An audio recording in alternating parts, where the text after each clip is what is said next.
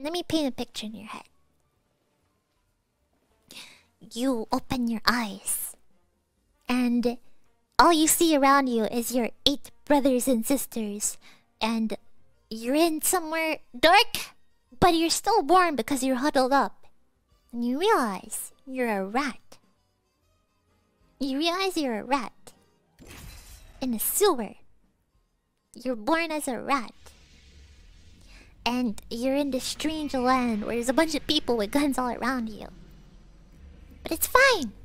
You hide for your survival. You grow up. You grow older. You become an adult rat. And once you're old enough, you head out. You and your 2 other friends.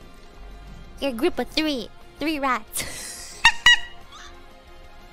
You hide behind rocks. You do anything for survival. You pick up the scraps. Finally, you make it. You try to stay out of the ring to survive.